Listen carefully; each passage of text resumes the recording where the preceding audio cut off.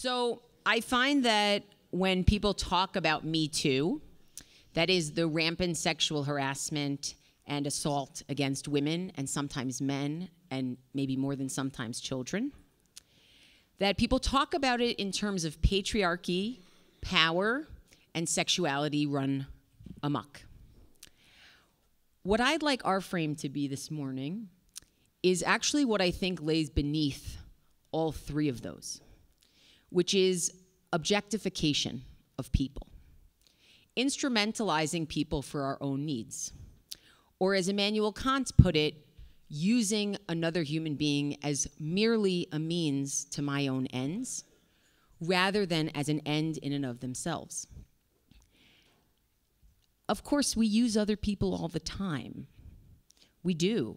Our food, our clothing, our technology, they're all products of the talents and the abilities of other people. In our relationships, our friends, our family, our significant others, they serve practical and emotional ends for us. In some relationships, there are power imbalances where one party serves the interests of another party. In employment, even in a restaurant, when someone's serving you your food. But in those cases, the relationship remains moral only insofar as the person on the other end is not only viewed as a means to my goals, but also has an existence of their own. When is it that they don't retain that existence that ends in and of itself?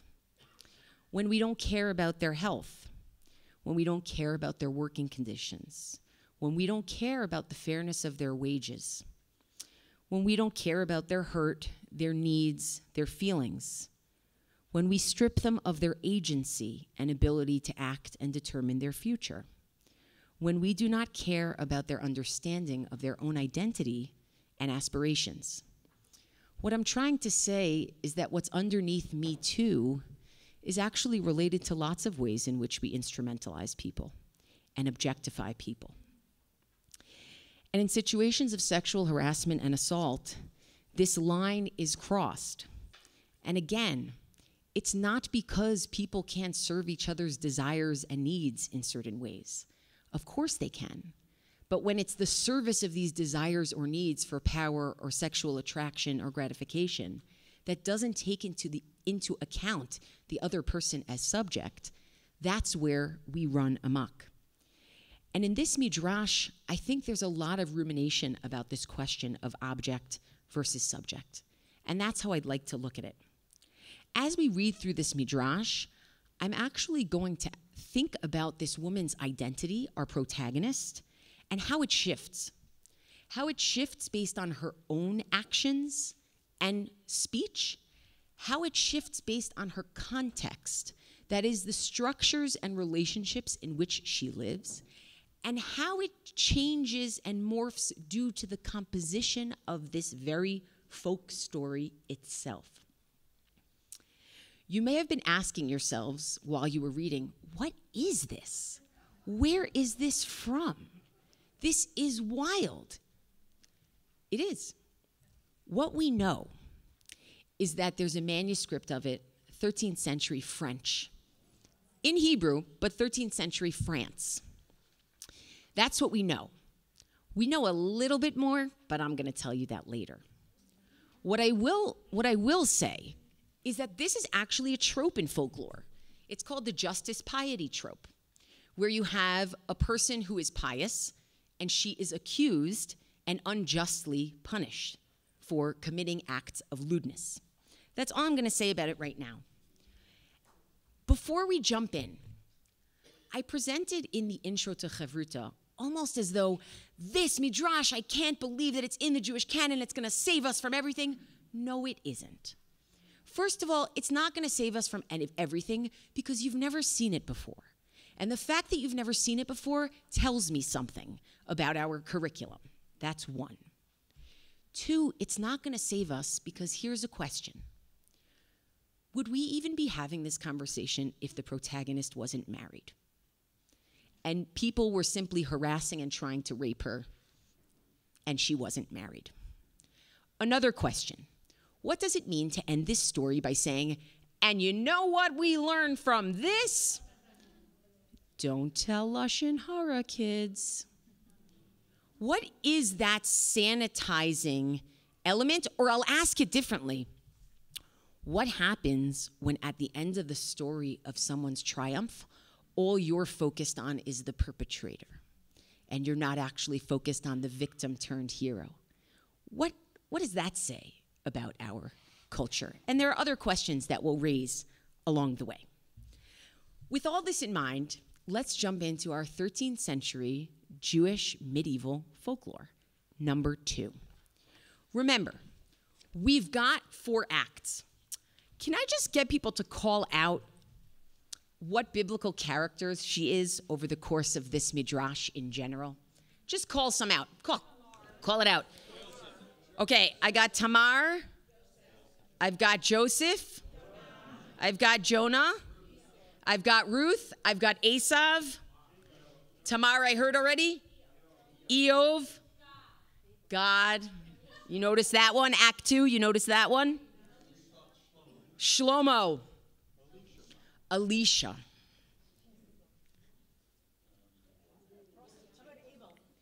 Abel. Abraham. Jesus. So I'm going to, just for my own theological comfort, I'm now going to put biblical in quotes, okay? For my own theological comfort, yes. I had another, near?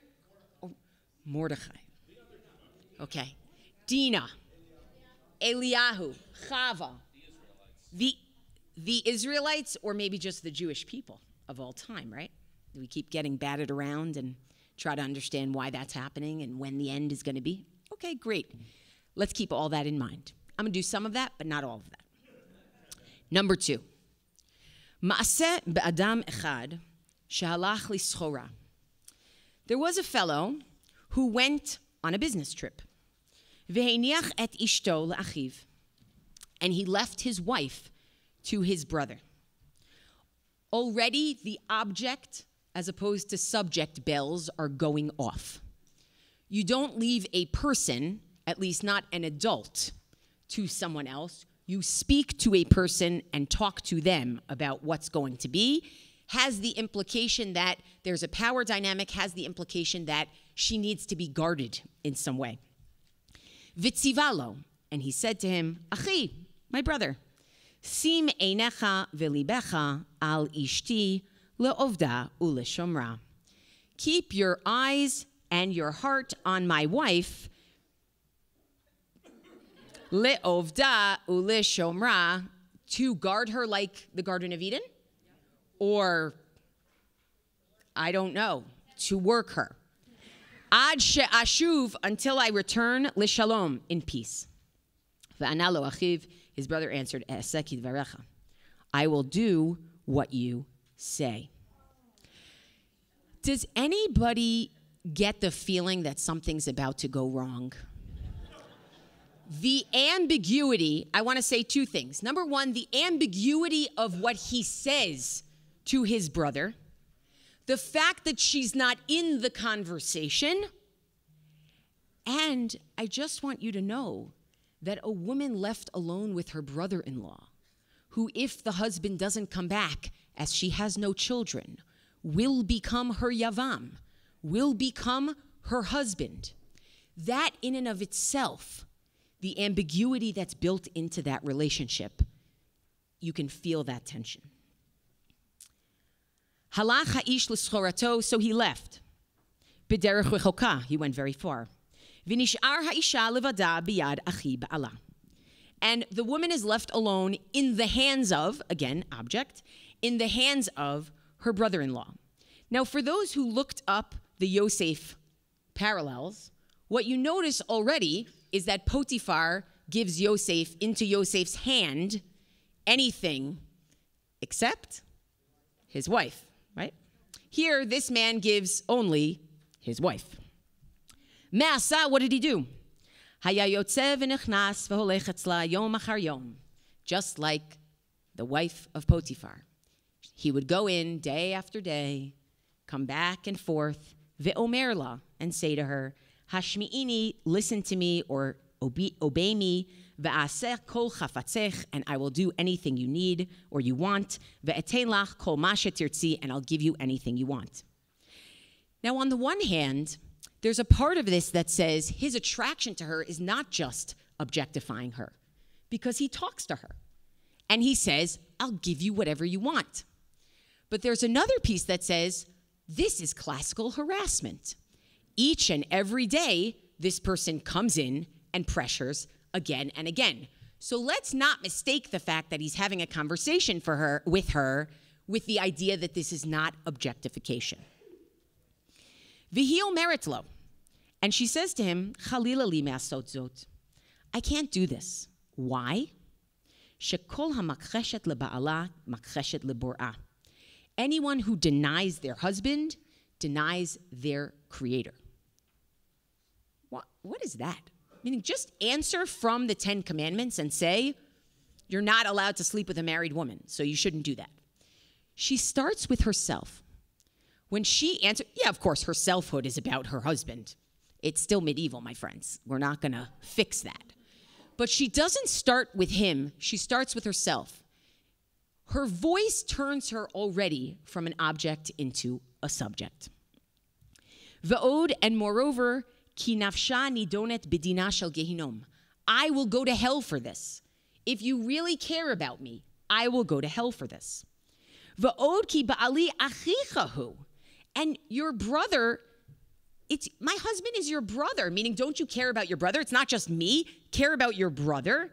V'hifkidani, same words, right? Same words. V'yafkidehu al beito, that Potiphar puts, right?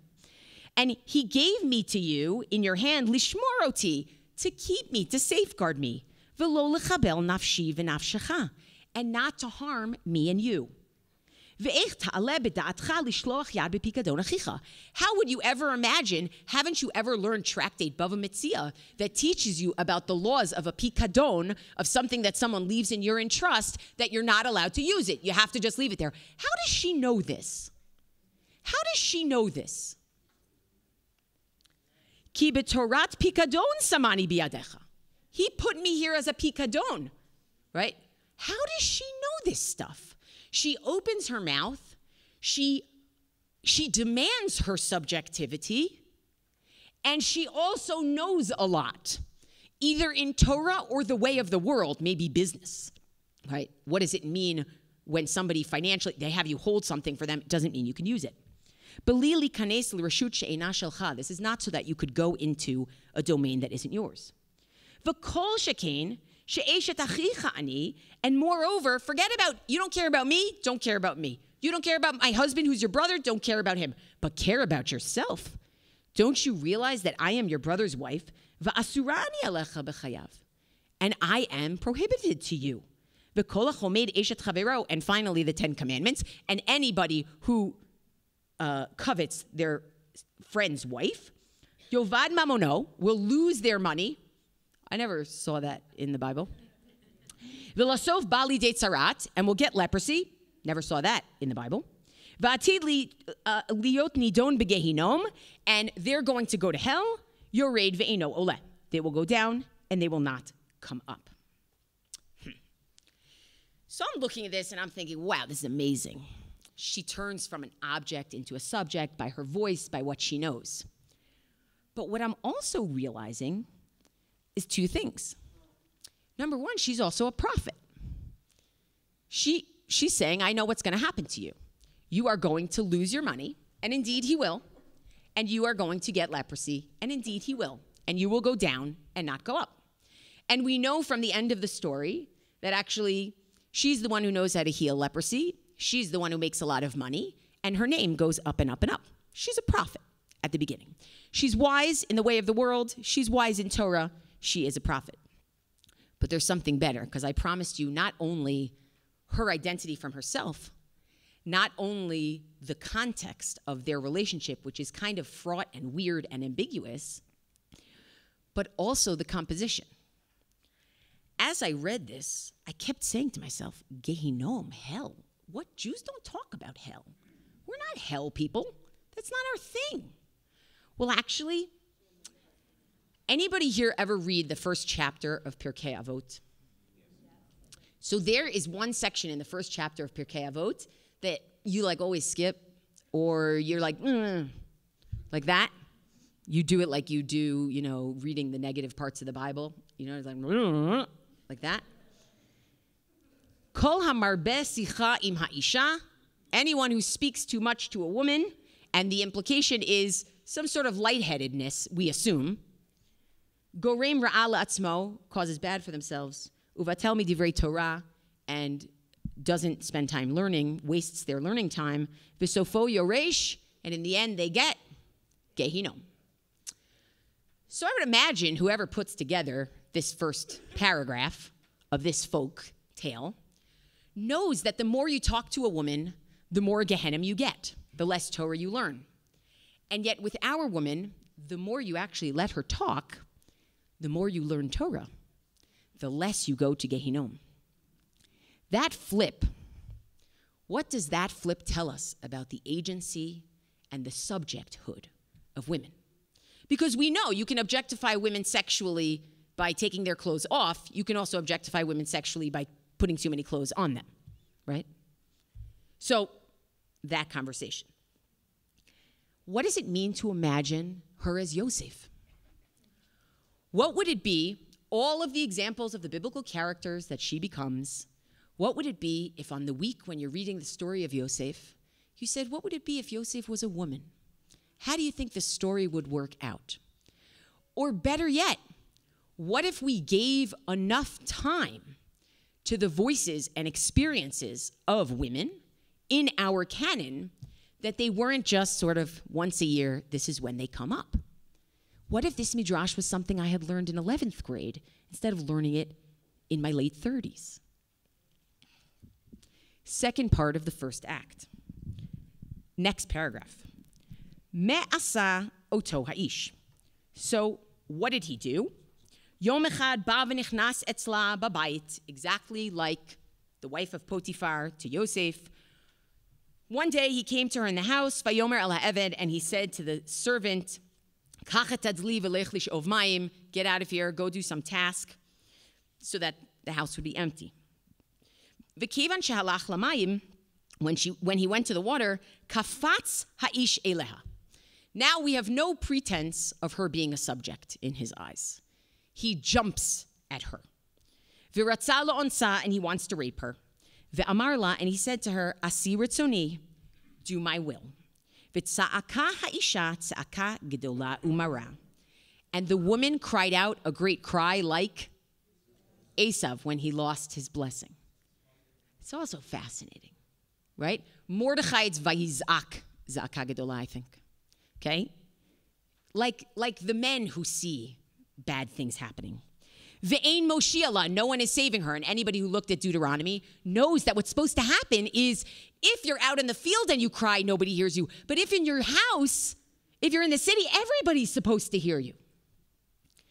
And so what does context tell us here? What does it mean when she's not safe in her house? And as we're going to find out, she'd actually be safer outside of the city under a heap of stones than in her own home. In her own home. The domestic, the place for women. When she is there, she is in danger. Ad shehinicha mipnei shetza'aka. She wins the battle. She screams, she wins the battle, he gets away from her. But then there's another structure and another context that she can't get away from. V'yatza l'shuk, v'sachar aleha edei sheker, v'amar lahem, and the man goes out to the shuk, to the marketplace, and hires lying witnesses, deceitful witnesses, and said to them, Bo v'heidu, come and testify, she'atem re'item she'ani mitzatiha im eved beita. Come and testify that I found her with the help.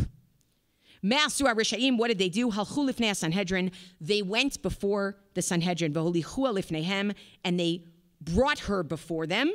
V'heidu kach v'kach ra'inu. We saw such and such. She'asta plonita zot im avda. That so and so did with her eved, with her servant. Vidanua Sanhedrin Leskila, and it's time for her to she's going to get punished, corporal punishment. Miyad, therefore, goes from biyad, she's in the hands of her brother-in-law, to miyad, immediately she's in the hands of whom? A corrupt court, right? So the systems that are set up to protect her home, her court, her family, are all endangering her and all telling her what she is, even as she screams, that's not what I am. That's not who I am. Why do you keep trying to make me that? How am I ever going to be who I am? Miyad, immediately, lakchuha v'natnu al tzavara chevel mitzri. They put an Egyptian rope. What is Egyptian rope? Well, first of all, of course, it's Potiphar. It's Potiphar's wife and Yosef. Egyptian rope is the rope that you use to pull a ship. You need to put a rope like that on a little woman? How tall you think she was? She was Jewish. You're carrying this person. What kind of threat does this woman pose? What kind of threat does this woman pose that you have to take her out in a chevel mitzri? And on the flip side, imagine Samson with all his ropes around. We know from reading the end of the story, they can put whatever kind of chevel they want on her. It ain't going to work. She's going to break out. They're going to try to hold her in. It's not going to work. And lastly, we have an allusion already to the sailors at the end of the story who use a chevel mitzri. So at once she was in it, and then she owns it by the end. Okay? V'otziua lebeit haskila, they took her out to the stoning place, chutz liYerushalayim, outside of Jerusalem, uskaluha, and they stoned her, v'samu aleha gal shel avanim kedin haniskal. And they put upon her a pile of stones. So we know what we have here in Act 1 in terms of her identity, flipping back and forth from object to subject, based on the way people treat her, based on the relationships that she has, based on the structures that she's in, and her voice is what seems to retain her as a subject, or she is determined to retain herself, to maintain herself as a subject. But you know, one problem here is that she has a pretty limited repertoire of roles that she can play. She can either be the sister-in-law, she can be the wife, or she can be the wayward wife. Those are her three options here. There is no option right now for her to be the pious woman. That's not in the repertoire based on what the people around her see. Now, the writers of this folklore, for them, she's got way more in her repertoire. She can be Joseph. She could, right? She can be a lot more than that. She can flip the script on things that we've always thought of. You talk more to a woman, you're going to actually talk more to her and you're going to learn more, right? But for the people around her, she's got what we call limited possible selves. And I want to think about possible selves for a minute. I want to take a pause from this midrash for a second to move with you to number 3, to talk about the idea of possible selves.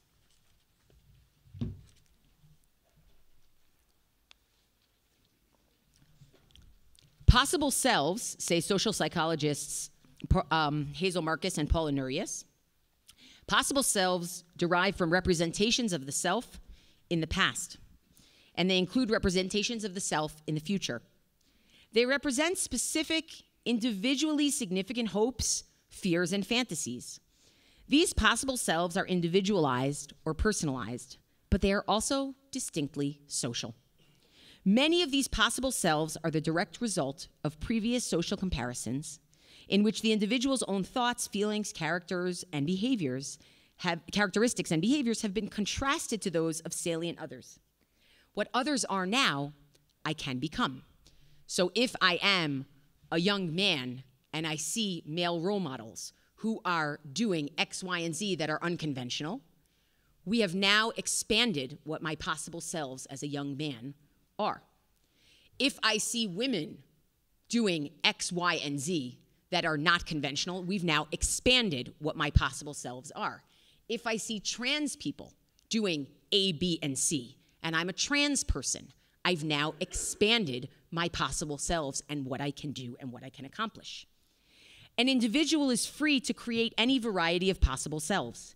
Yet the pool of possible selves derives from the categories made salient by the individual's particular sociocultural and historical context, and from the models, images, and symbols provided by the media and by the individual's immediate social experiences. Possible selves thus have the potential to reveal the inventive and constructive nature of the self, but they also reveal the extent to which the self is socially determined and constrained. The sense that you get about our protagonist is that if she stays where she is, her spectrum of possible selves is pretty limited. She tries to be a Torah teacher. She tries to explain and be a woman of the world, but that's not the way she is viewed. Nobody talks to her, they talk at her. That's what happens. And this idea of possible selves, I've thought a lot about possible selves just as a person. Do you have role models or does society tell you have to be a certain thing? It's not just about a job or a status. It's also about a way of behaving. So for example, if we essentially tell boys that their possible selves are to be aggressive and confident and always sure, then we're not leaving room for the boys who don't want to be that. And we're not leaving room for actually mediating that a little bit.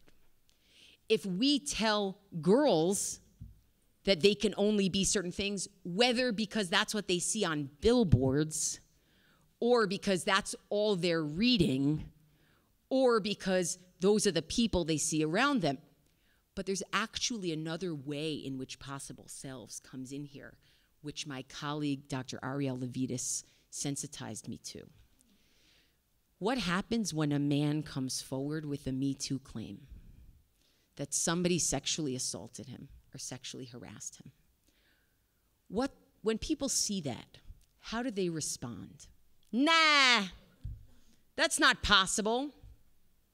Or better yet, what if he doesn't come forward with his claim because that's not a possible self for men? What happens when a woman comes forward and people place her in one of two categories? Either she's trying to tear the whole thing down, or she invited it, because those are possible selves that we have.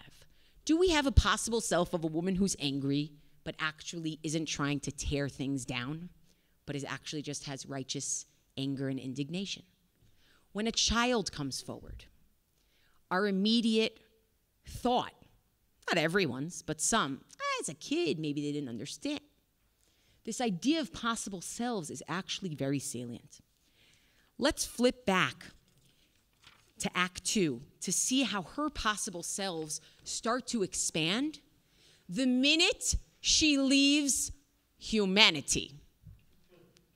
When she leaves her house, which is supposed to be protective, her family, which is supposed to be protective, anybody hearing Abraham here, her court, which is supposed to be protective, that's when she's the safest, because it opens new possible selves for her.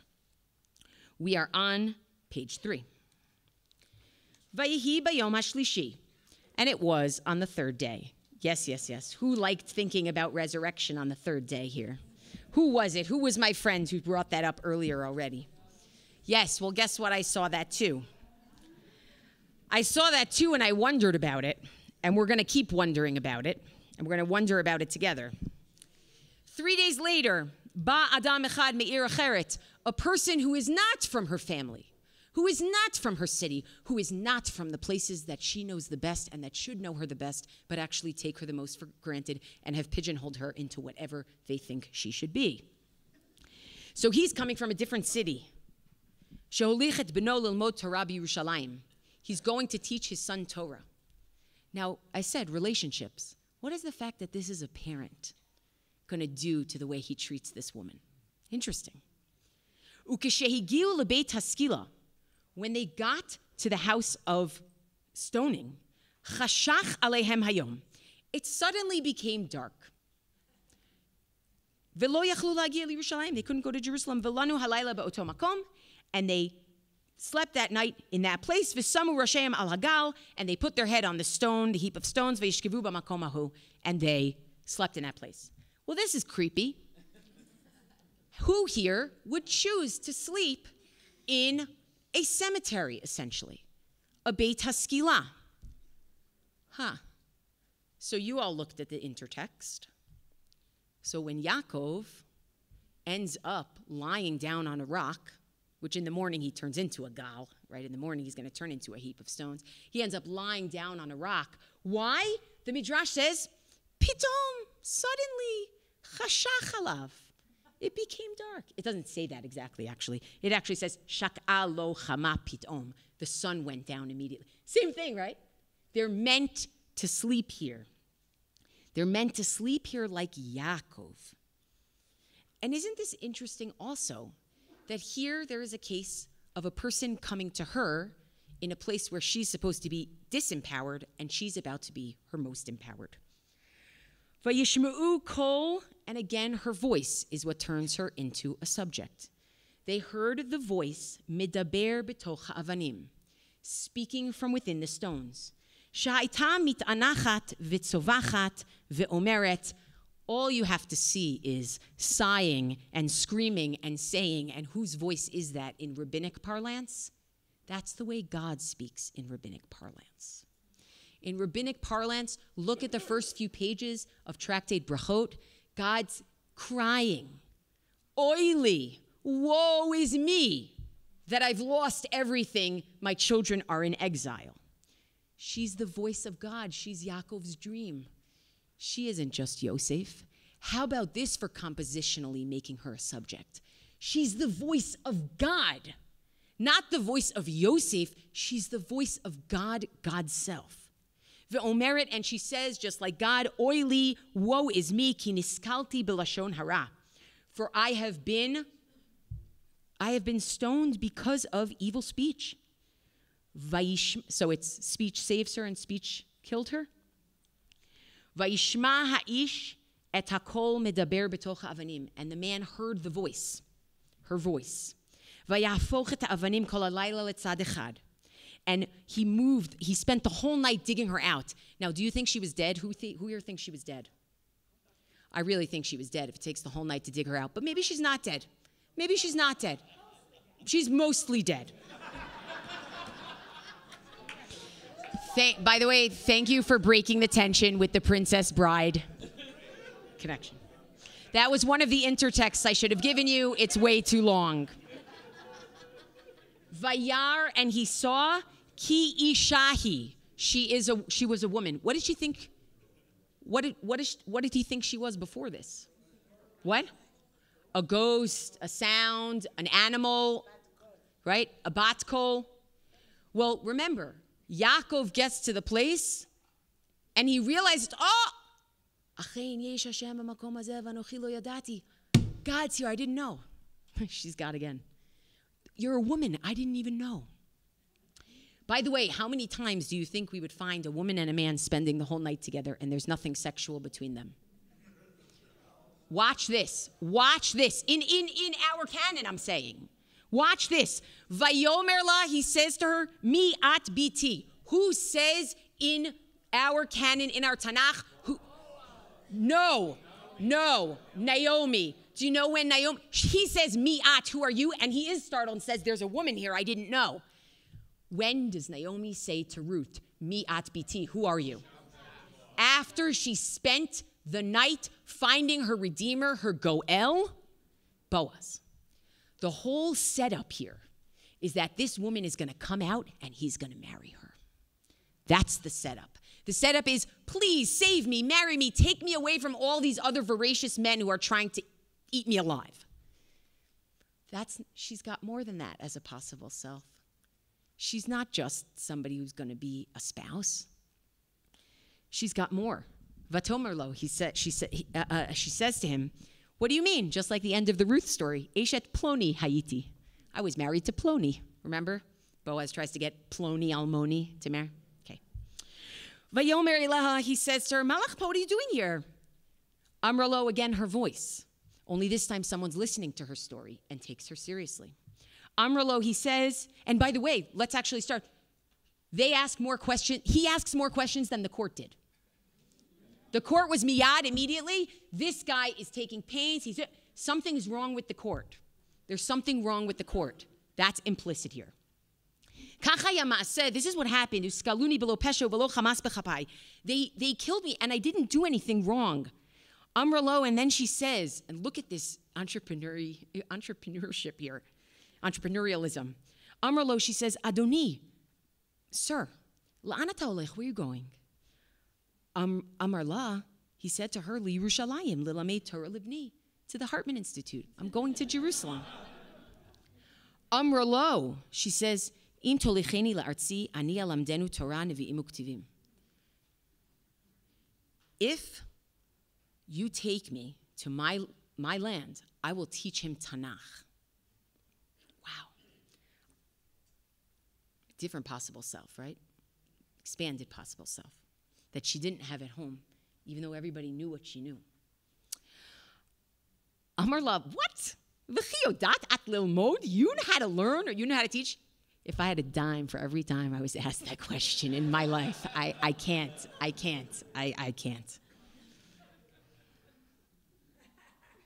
Oh, you spoke without notes. Very nice. I'm like, yes, I imitated someone else and learned from them. I'm sorry, some of my rage has to come out. I'm sorry, this can't all be about someone else. Because it's, yeah. Amra lo, she says, yeah, Hain, for sure, Hain. Miyad, immediately, with the same immediacy that the court killed her. With the same immediacy, he says, I believe you. Holichala artso imo, he brought her, did not marry her, did not make her the wet nurse of his child, made her the teacher, okay? Vilimda Torah livno. And he taught her son Torah. I want to take a step back. How was this possibility open to her? What made this possibility open to her? To be someone who would teach Bible. Shira, you have an answer to that?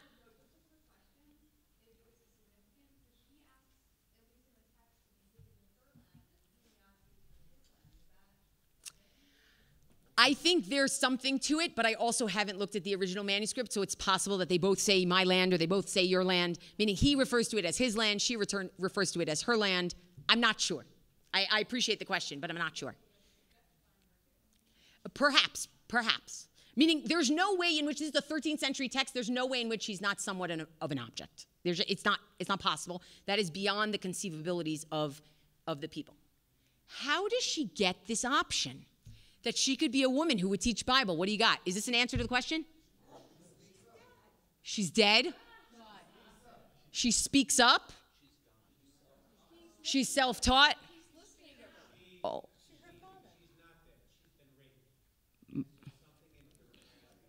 Oh, my friends, this is 13th century France.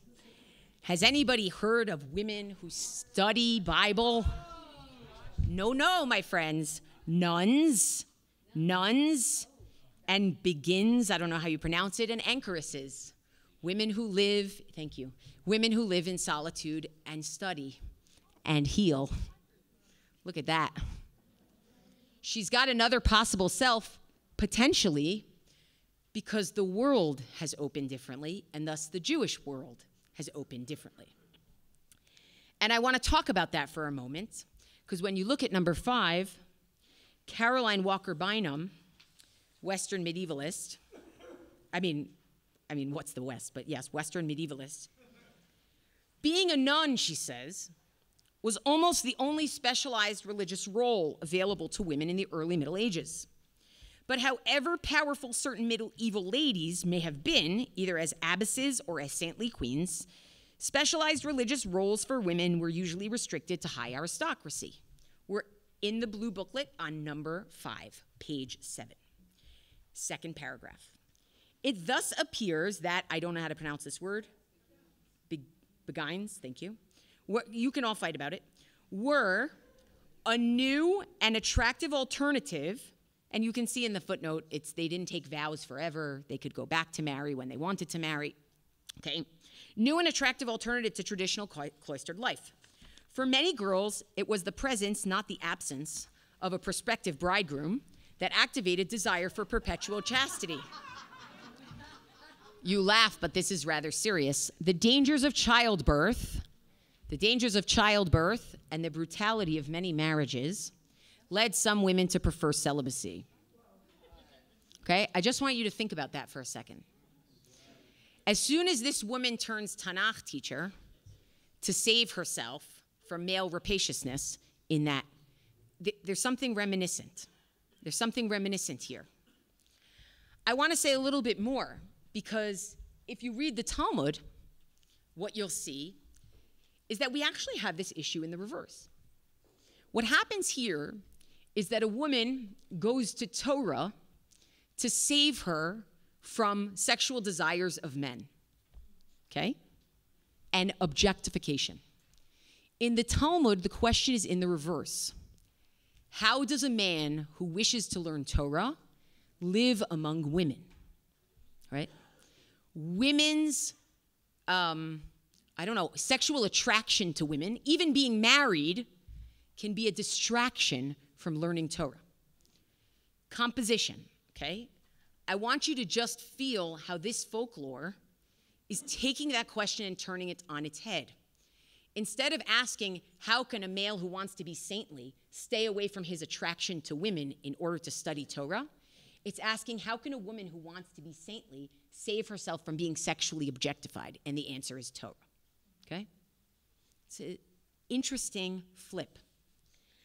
One more thing before we read further, which is, there is a story that's just like this in the Jerusalem Talmud, and that's number one. Did anybody here get like a little, color out of the lines and read number one? Yes. I knew it. I want to read this story in English before we get back to our midrash. Is everybody okay? We're doing okay? Okay. Good. That's actually, I was just asking for feedback. That's what I was just doing. So you failed. Page 1. Okay? Jerusalem Talmud Sota. Okay, chapter 1, section 4, it's on 16D because the pagination is different. It has columns. D is just the fourth column, okay? Rabbi Zavadia, not Zechariah. Number 1, Rabbi Zavadia, the son-in-law of Rabbi Levi, would tell the following story. Rabbi Meir would teach Torah on Friday nights in the synagogue in Hamat every Friday evening. That's already a problem because Friday evenings are supposed to be the time when the spouses are together and conjugally together. And there was a woman who used to listen to his lectures, which means she's not home with her husband. Once, Rabbi Meir tarried in his lecture. He took a long time. When she got home, the candles had already burnt down. Uh-oh, she's late. Where were you? Demanded her husband. I was listening to the lecture, she answered. I was learning Torah. That's not one of her possible selves. Her husband said to her, therefore, this woman, that is you, will not enter this house until she goes and spits in the face of the preacher. I want you to prove your loyalty to me and not to Rabbi Meir. Now, if she were the woman in our story, she would turn and say, let me share with you what I taught, what I learned. I really was there, and I learned this Torah, and I want to teach it to you. But she's not our woman because she's not allowed to have that voice in the same way. Rabbi Meir saw by nivu'ah, by sacred spirit, and made himself as though he had pain in his eye. He said, is there any woman who knows how to charm the eye, meaning who knows how to heal the eye? Because that is a possible self for a woman. A woman would know the incantations or whatever you have to do to heal the eye. Her neighbor said to her, no, this is your chance to go home. Make believe that you can charm and spit in his eye. She went to him and said, are you wise and charming? He said to her, are you wise and charming the eye? And from her fear of him, she said, no. I mean, she was intimidated. She's like, I can't play this role. He said to her, they spit in the eye 7 times, and that's good for it. He gives her the answer. Once she spit, he said to her, go tell your husband that I told you to spit only once, but that you spit 7 times. Meaning you're so loyal to him that you spit 7 times. His students said to him, Master, is this how one should scorn the Torah? Had you told us, would we have not brought him in and hid him on the couch and have him been appeased and appease his wife? In other words, he didn't have to spit in your eye. She didn't have to spit in your eye. We could have brought this husband in and been like, go back to your wife, let your wife back into the house, and you're being ridiculous. He said to them, should not Meir's honor be like the honor of Meir's creator? If the holy name written in holiness, scripture says that it will be erased in water in order to make peace between spouses, in the case of the Sota, is not the honor of Meir that much more so? I want to leave I don't actually want to leave that last part. I want us to put these two stories side by side. In both stories, there's a learned woman. In both stories, there's some impropriety that is alleged. And in both stories, there's healing, and the woman can be a healer. But feel how different the possible selves are in this story, in these two stories. She has no way. The answer would be for the students to come and beat him up until he lets her back in. Whereas in our story, the agency is so starkly different, and it's not because people were feminists. It's actually because they knew of a role that women played like that, and therefore they could be that. Human beings, we're smart. We're not so smart. What we need is we need a lot of categories. And if we have a category for you, then you fit. And if we don't have a category for you, we better start working on a category for you so that we'll know who else to fit into that category. So I want us to be aware that possible selves is not about the salvation of humanity. It is about a slow, adaptive change slog where what you're trying to do is expand the possible roles so that when we, in our infinite need for order, try to label people, we have a label for this person so that they're not just a deviant or they don't just get stuck in some other label, right? So just as an aside, okay?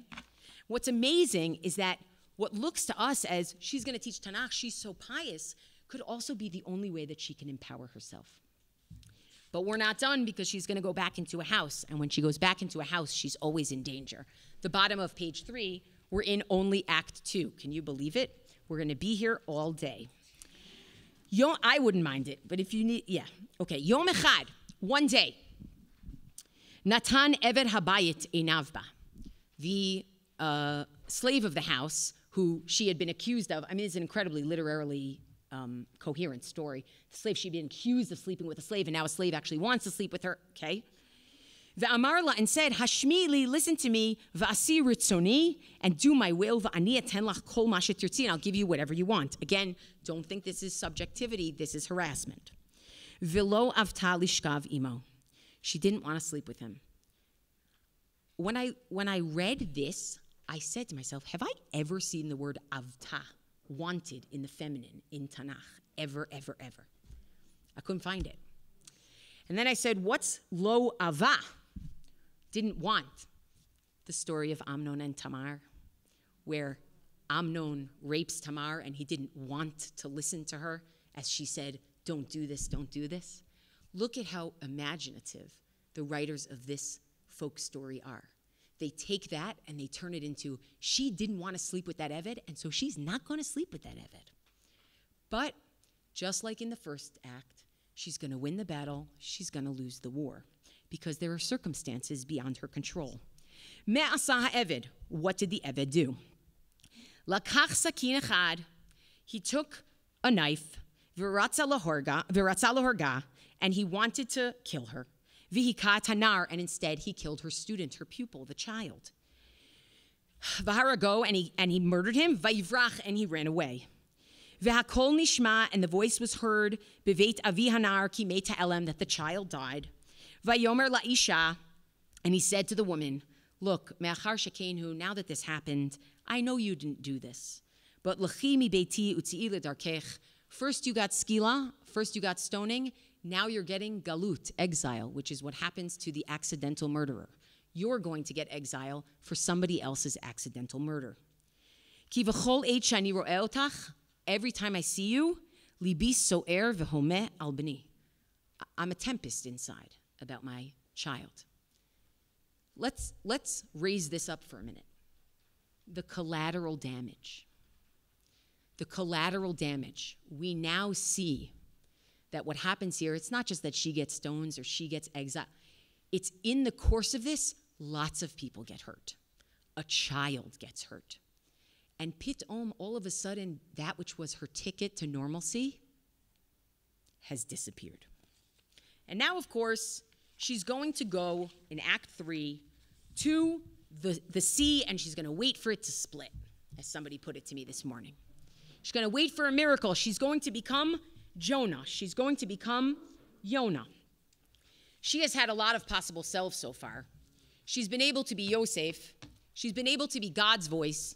She's been able to be a Torah teacher. She's been accused. She's been able to be the wayward woman. And now she's about to be, as Chris Hayes put it to me when we were learning this together, she's about to be the most effective prophet in all of the Bible. Yonah. All she needs is 5 words. Boom. She's not Yosef, the tribulations, and the. She's not under the rocks. She's going to say it's going to happen. And here we go. Well, of course, the only way she's going to survive is if she gets away from the places that are supposed to protect her. So she's got to go. What did the woman do? She walked on her way. And when she came to the edge of the water, Basfina came a boat of listim, of brigands. And they took her captive. Object. It's not for polite conversation. V'Hashem, God, for the first time. God. This is scary because what's about to happen is what's going to be said is it's not just that she needs to be away from the places that are going to protect her, but only God can actually save her from becoming an object to someone else, which means human beings are not capable. It's a wild, wild thing. And so just as God in the Jonah story brings a ruach se'ara, a wild wind, al hayam, to the sea, vayihi sar gadol bayam, and there's a great tempest, va'oniyah chashva lihishaver, exactly from Yonah, and the boat is about to burst, vayiru hamalachim, and the sailors see, vayizaku ish elachiv, and they all call to each other, vayamru ish el and they say to each other, l'chu v'napila gorolot v'neda b'shel mi ha'ra'ah hazot lanu, let's have lots and see whose fault this is. By the way, just to say, if Yonah had been a woman, he never would have survived the boat. I just want to say. Meaning, if we ever took our male protagonists and turned them into females and imagined what would have happened to them, the story would go very differently. And I think that in itself is a worthwhile activity that the writers of this midrash are engaged in. Will know who's causing this. Vayapilu goralot, and they make lots. Vayipola goral al ha'isha, and the lot falls on the woman. Vayomrula, and they say to her, Hagidu lanu ma melachtech. Tell us, what's your job? Whoa. Everybody, who are you? Will you do my bidding? What are you doing here? Do you know how to teach? What do you do? What do you do for a living? And she answers in Yonah fashion. Vatomer lahem, she says, Ivriyani, I'm a Hebrew. Vetelokeh shamayim ani yareh, and I am God-fearing. Parentheses, unlike all the people I've come into contact, with the exception of the guy who wants to teach his kid Torah, right? Because he's God-fearing. Asher asa tayam ve'et hayabasha, who made both the water and the dry land, meaning I feel safe here. I'm going to be fine because God is watching me. V'sipra lehem kol hakarotota, she tells them their whole story. It's like Wendy and the Lost Boys. Me'asu anashim, what did they do? Nitmal'u rachamim al ha'isha. They said, oh my gosh, no one has ever taken care of you. Like, the sailors, a pirate's like, they're like, please let us give you a blanket. What does it say when it takes a brigand, pirate, sailor to say, I'm going to have rachamim on you? Because the structures that are in place so do not in society itself. And God made a miracle, and nobody tried to sleep with her. That's a miracle.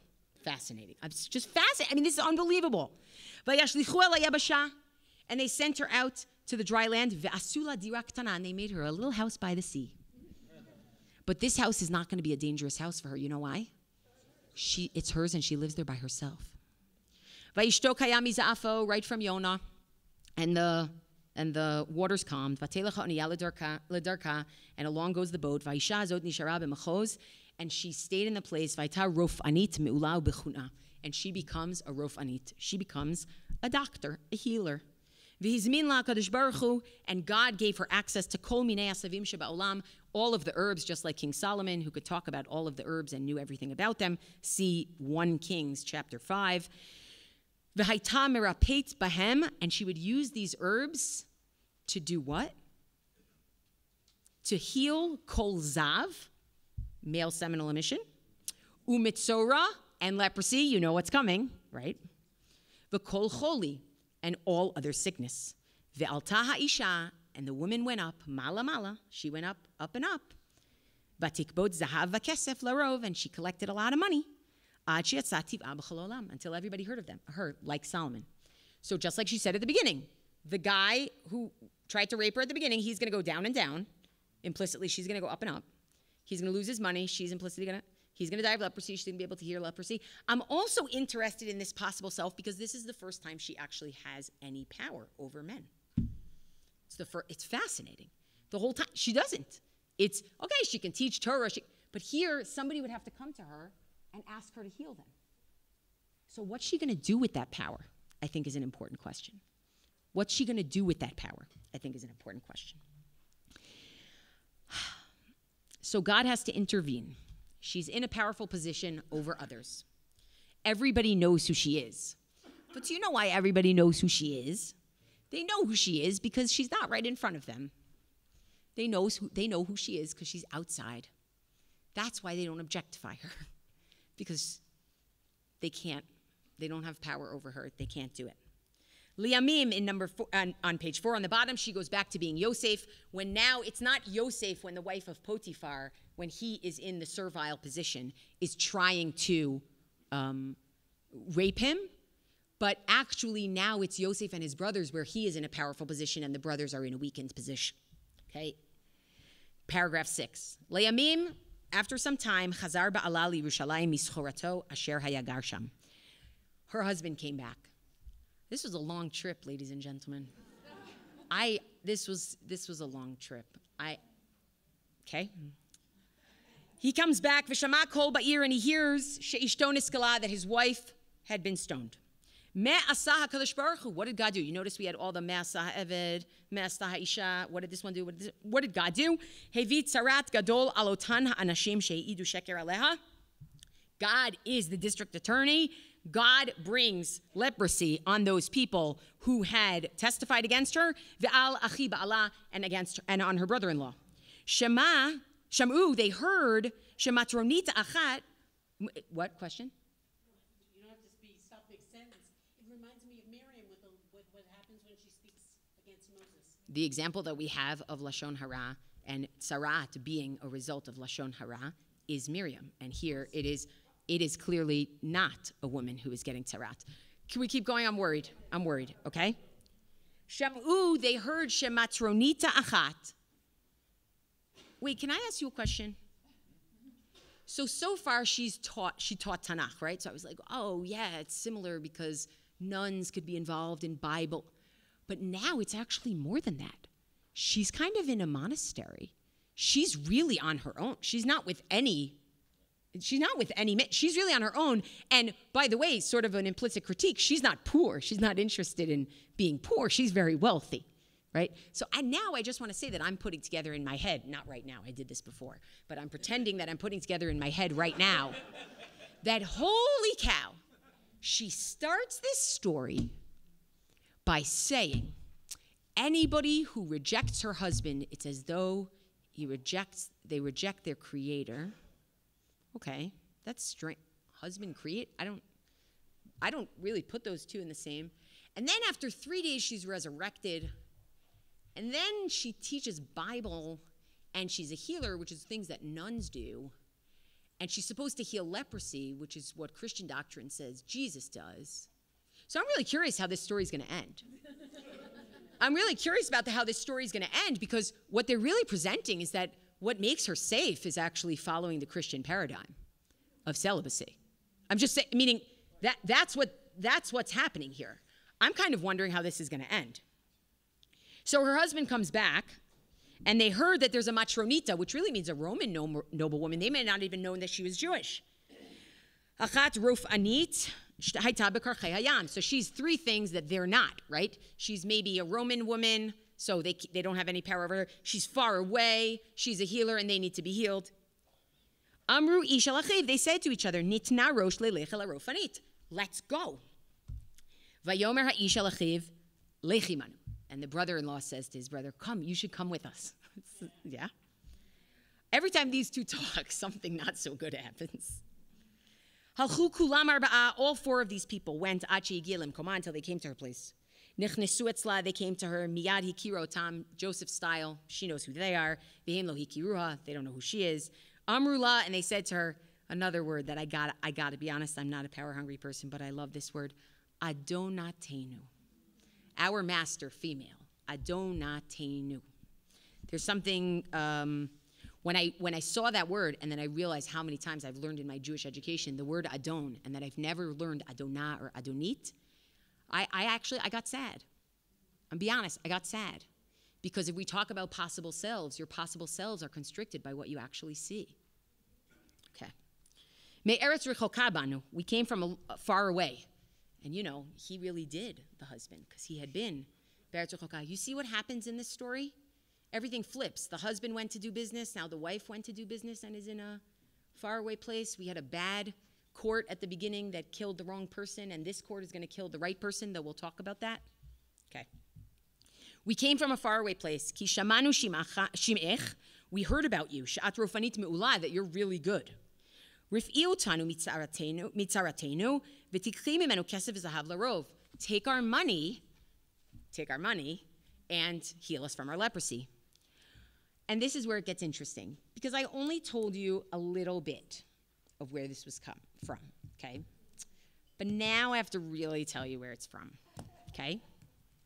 Has anybody here ever heard of Arabian Nights? So Arabian Nights is a compilation of Islamic folklore from the centuries between the 8th and the 14th, okay? There is a story in Arabian Nights called The Jewish Qadi and His Pious Wife. A Qadi is a judge of halakha, of law. In that story, there are remarkable similarities. I want to share some with you. It's the brother-in-law, the false witnesses, getting stoned, a passerby in the evening, child getting killed, criminals building her a home. She becomes a pious recluse. She makes them confess, and she gets back together with her husband. All that is in there. Should I tell you what's a big difference? In the Muslim version, she forgives them. She forgives them. So let's read. By the way, that was the best sound I could ever want to hear. Amr lahem. Do I have it? Only right here. It's now the signature of my email. I want you to think about this. I want you to think about this, okay? I want you to think about this. I've been doing things that are very Christological here, okay? Which I think is true, and I see, and the fact that it's a 13th century French text, which I only found out after noticing those Christological elements, is true. But the trope of the pious woman who is able to shield herself, or rather, in the other texts, most often unable to ever shield herself, even through her piety, that is a trope in Muslim, Christian, and Jewish folklore, okay? Amra lahem, she says to them in 5, Lo uchal lasot refuah. This is not just a doctor, this is a theology doctor. She brings in God all the time, from the beginning. I can't do healing for you, l'shum adam, for anybody, im lo yagid li avuno hagadol, unless they give me their worst sin. Ki lo yo'ilo, because the healing won't work. Amrula, they said, kazot v'kazot asinu, this is what we did. And I imagine them to say, like, oh, we walked into a room and we didn't kiss the mezuzah. You know what I mean? Like something. Amr lahem, I didn't put on my right shoe first in the morning. Like one of those things where what they're doing is pretending to be pious. You know what the Midrash says about Esav? That he would ask his father, how do you tithe, I think, salt or something, meaning something that like makes you look excessively pious, but you're not, okay? Amra lahem, what's your biggest flaw? I'm too competitive. But that's true. Amra lahem, she said to them, Ro'a ani al penechem shechotim gedolim atem. I know that you're big sinners. You didn't tell me everything. It doesn't matter. The longer you keep this a secret, it's not going to help you. Me'asu. This is one of our last. Me'asu, me'asa, me'asta, me'asa, kadosh baruch hu. Me'asu. What did they do? Sipru. They told, just like she told her story, to the sailors who believed her. Just like she told her story to the guy outside of the skila house, and he believed her. Sipru v'hodu. They admitted it. V'lo boshu. Now, it's not clear if that means they weren't embarrassed or it means they didn't hold anything back of the details. I don't want to assume it means they had no shame about it. I would Occam's razor, sort of, I would say, at minimum, they didn't leave out any details. V'sipru kol ha'maseh lifnei ba'al ha'isha, and they told the whole story in front of the woman's husband. How different is this than the woman who has to spit in the rabbi's eye and the rabbi has to give her a trick? It's Amar lahem, she said to them, Hare otem, you've done bad. Ufichem anabachem, and your mouths have just testified against you, right? Words, speech, talk, voice has been throughout. Voice could be what's the rumor, voice could be what she said, voice could be the scream, voice could be their admission. Voice is very powerful. Bishvu'a lo aseh lachem refuah. I swear I won't even give you a healing. Ki kol refuot sheba'olam lo yo'ilu lachem. No healing is going to help you. Ki lo ish el v'yechazev. Because God is not a human being who lies. I'm really sorry, but I can't help but see the Christological choice here in saying, my God's not human. There's going to be some polemic here. We're not done. We're not done. Now she's going to teach us Tanakh. After God said to Moses, God's chosen one, and God's servants, the prophets, Tichtiv, as it is written, Lo telech rachel b'amecha. Do not walk as a gosper in your people. V'lo tamod al dam re'echa, and don't stand idly by the blood of your friend, which is, they did both. Nimtza she'arechilut mevi'a lidei ra. Gossip brings to bad things. Ve'atem risha'im, and you bad people. Ani, Yosef, ani ha'isha hanitzevet imachem. I am this woman who's standing with you. Asher asitem et kol ha'ra'ot ha'ela. You did this to me. V'hotzeitem oti l'skila b'shvil lishonchem sheker. And your lies led me to the skila house. Ve'hakadosh baruch hu hitzilani leman rachamav v'chasadav harabim. And God saved me because of God's mercy. V'zehu ba'ali. And let me introduce you to my husband. Mic drop. Asher holachtem lifnechem elai. That you've brought to me, by the way. That you brought to me. V'akadosh baruch hu yodea razei olam. God knows the secrets of the world. V'ta'alumot sitrei kol chai. And all of the secrets of those who live. V'kol seter mevi legaloi. God will bring all secrets out into the open. Shenemar v'seter panim yasim. And God will give secret a face, which is not the meaning of the pasuk. If you looked up the pasuk, which is in Eov, the pasuk is actually people who do bad things in secret give a face in public. Quite the opposite. Ve'otam shlosha nashim laku b'tzarat u'metu ba. And those three guys, they got their leprosy and they got killed. And they died. Miyad hikir ha'ish kol ma'aseh, and the husband understood everything that was happening. V'yada shehi ishto, and knew that this was his wife. V'ayu smechim, and they were rejoicing. V'tovei lev, and happy. V'natnu shevach lebaram al kol anisim elu, and they gave praise to their creator on all this. Okay. Why doesn't she forgive them? In the other versions, she forgives. Why doesn't she forgive them? Who here is happy that she doesn't forgive them? Who here is sad that she doesn't forgive them? So I think it's really interesting. What happens here is that God gets a good rap here for killing the right person and not the wrong person. And the idea of this entire midrash is that even when human structures fail, God is the ultimate structure. God is watching. Now, of course, that brings the question, 3 questions. 1, what happens when you don't have a happy ending like this? What happens to a person's theology when they don't have that happy ending?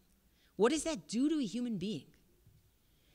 2, what does it mean to say, well, humans can't get it right, so God will get it right? You notice in this whole story, although she says it's God's miracles, it's actually not. It's actually people. She raises her voice. That guy walking his kid decides to listen. She is able to explain her story to sailors who listen to her. Meaning that question of who, so what does it mean to carry out the divine will by acting in the world? And how much of it actually is that we're never going to see justice without some sort of miracle, right? It is sort of playing on these. And it's no mistake that this is a pasuk from Eov, where Eov is talking about the fact, or talking about his perception, that people who do bad never get caught. And he basically says, they're never going to get caught. I hope they get caught. And here they get caught. So this is a redemptive story from the perspective of who said that this is the people of Israel, right? If you think about it as the women are the people of Israel, first of all, what does it mean for the Jewish people to imagine their story as a woman's story? It's remarkable.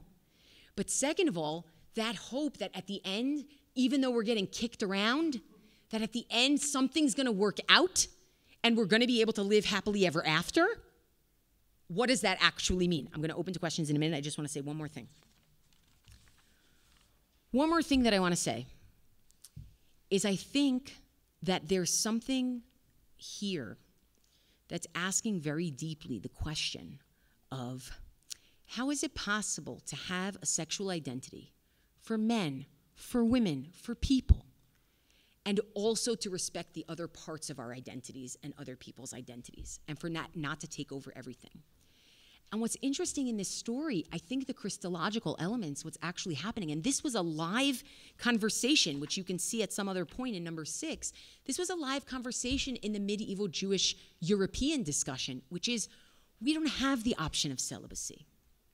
So they move her into even the ascetics. They said, you know what? The way to do this is to move sexuality to the side, meaning don't have any. Men should go to become monks and women should become nuns, and that's going to help us out. But that's not the way this story ends. This story ends actually with the happy ending is that they get back together.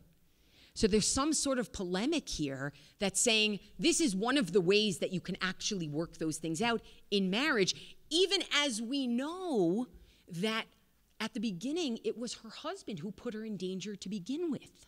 So it's very complicated. The questions that this midrash are asking are very deep, and I don't think the midrash gives easy answers, even though it's telling us, and they're happy at the end. You're left with a lot of discomfort. You're left with a lot of discomfort. So by way of ending, I will just say that every time I've learned this midrash in the last 6 months, I have learned something new about it. I had a conversation with Yehuda about it the other day. I hadn't thought of the Israel perspective. I had a conversation with somebody else today. I hadn't thought of the Shlomo perspective. A few people pushed me on the Cheva Mitzri perspective.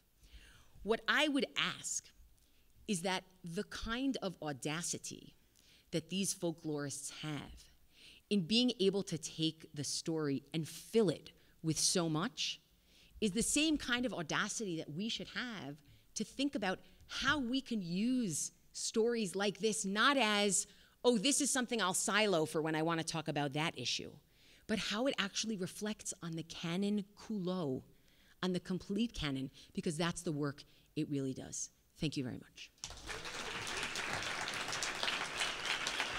Thanks. Thank you. Okay.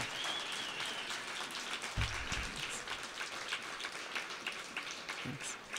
Okay, so we have a few questions. We have 13 minutes. I'm going to try to go this way, if that's all right. And you know what? We do have a conversation after lunch, so if you want to do that, let's do that. Can you tell everyone your name? Sarah. I felt like 2 things. One, the servant wasn't punished at the beginning, and if it was adultery, it was accused of it, he should have been punished. And the other thing, why wait so late to punish in terms of the leprosy of the false witnesses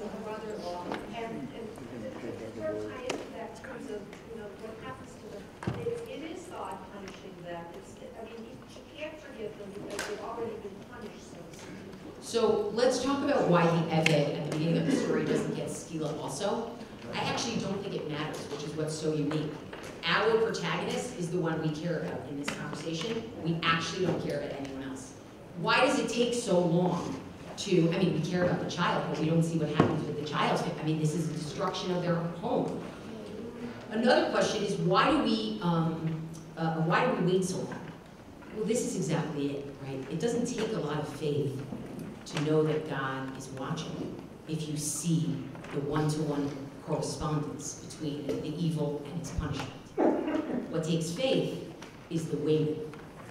That, okay, what takes faith is the waiting. Yes, please.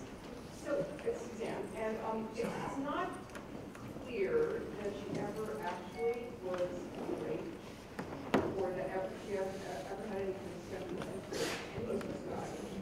So I'm wondering if that's important for the context of, she's actually not a damaged or whatever woman, that she's actually not guilty in some way. So I think the fact that she is able to get away from everything is actually very unique. And if I, where we go, one second. She is a little bit superhuman. I will tell you that in the Muslim version of this story, what happens is actually the child is not her student. She's actually hired as a wet nurse for the child, which is how you get a sense that maybe the Christological is actually the Bible they were looking for, but she's teaching Bible. And she gets beaten for the death of the child by another woman. There's a lot to do there. There's a reason why I didn't give you the other version, because when the text is in our canon, there's so much Judaizing that went on for this text. I wanted us to study that first. As Lauren said to me earlier today, she said, look, you want to talk about Bereshit and Enuma Elish stories, or Mesopotamian stories, it's only amazing once you've learned Bereshit for real. So I took that as my, and I think it worked. Thank you for that. Yes, Adina. I wonder if this is a corrective to the Rabbi Meir and Beruah story. Could this be a corrective to the Rabbi Meir and Beruah story? And what she's talking about is that in the Gemara in Avodah Zarah, on 18a or b, I don't remember. So Rashi brings this story, so we're talking medieval, right? Same idea, Western Europe.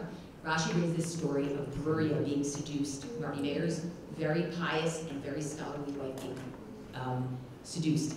I think that is a fascinating idea, and I cannot wait to try to figure that out. Like, to ask people who specialize in maybe why I love that.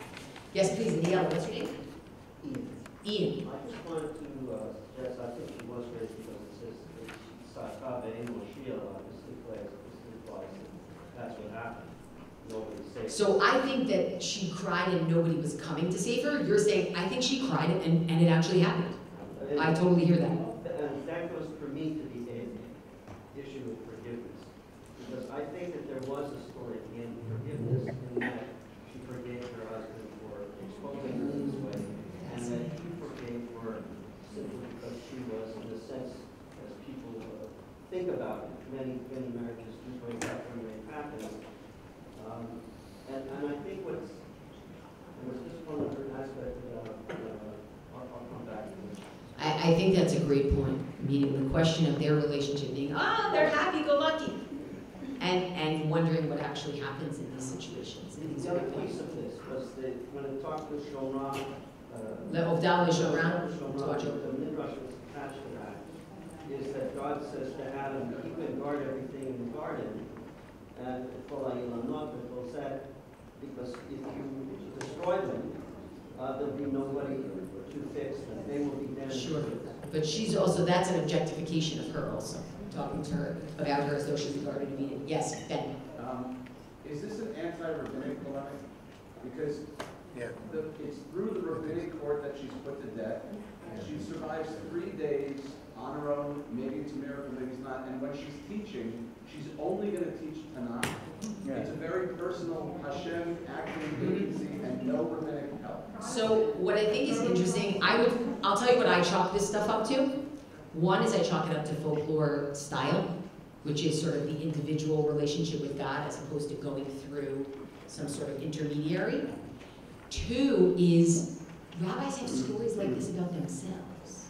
So anti-rabbinic is not generally the way I go, but it's not the way I roll, but anti-rabbinic is also the question of actually looking at some of the structures that are supposed to be doing the right thing and are doing the wrong thing. I think absolutely there's a critique here. No question about it in my mind.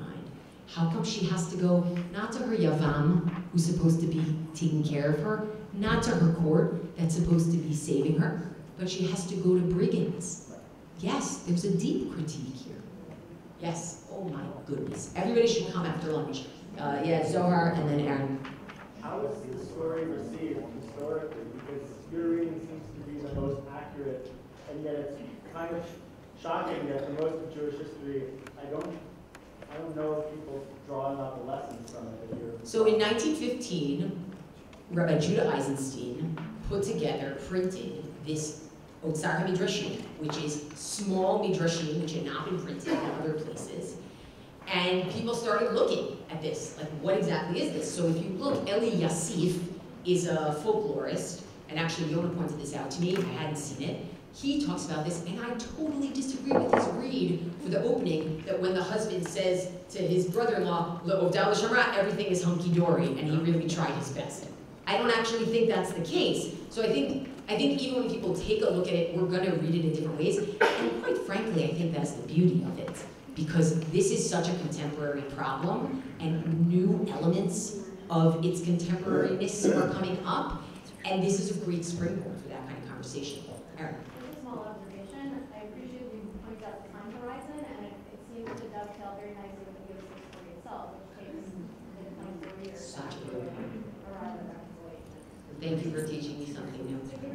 She said, this is like the Yosef story, it also takes 20 some odd years to happen. It's a long stretch. That's a great point. Brent. It seems that one of the redemptive roles for women is often being a mother, and I'm wondering if you have any thoughts on why that's so obviously absent from the story. So here's the thing, I don't know, but B, I think that if we're really thinking about the way this is biblicized, that it's turned biblical, that her being a mother would not allow her to be a male figure.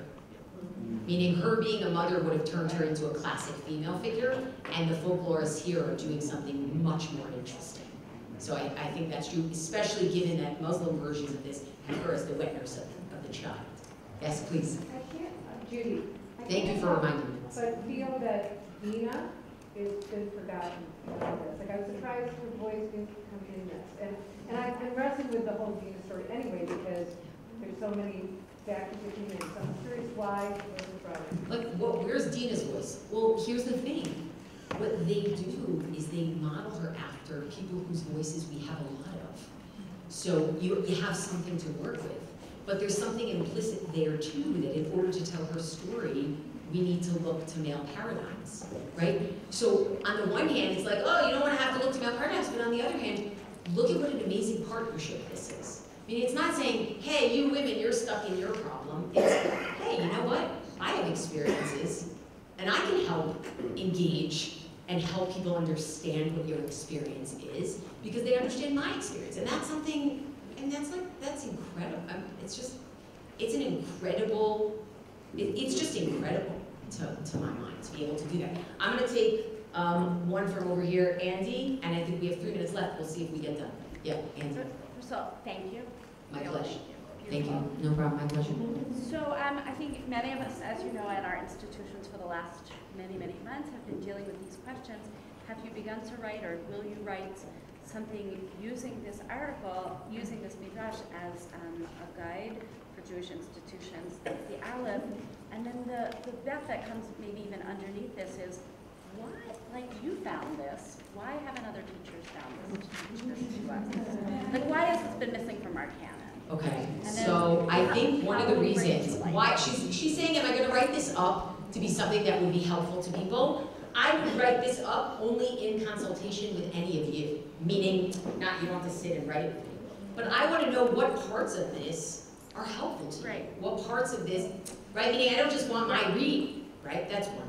The second is, how come nobody knows this midrash? Look, I'll tell you how I stumbled upon it. I stumbled upon it because earlier this year at Limud, I was supposed to do a conversation with Cheryl Cook and Stephanie Ives about Me Too. And I said, well, you know what? There's a very strong ethics of bystanders in Torah.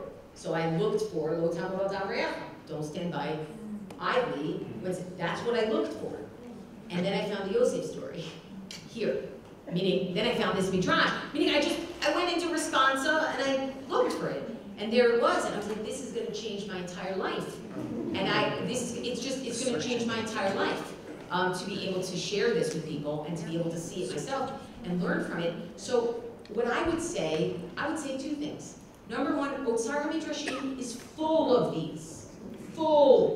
Not this story, but so many different, and the way that they work in with other Midrashim and other folk, it's gorgeous. Expand our canon. Okay? Expand our canon, that's one. And number two, I actually think that we don't just kind of like, all right, I don't know, I'm just going to sit and Google around and see what happens. I think we have our canon, we have the things that we use, and to be honest, the way that Torah grows, the way that people grow, is that we stumble upon things. So how can we stumble upon more things? And I know you're rabbis and you're busy and you don't have time to stumble upon things. But part of the idea of coming to Hartman is that you might be able to stumble upon some things. So how do we stumble upon things, and how do we encourage people to stumble upon things? Thanks so much, enjoy your week.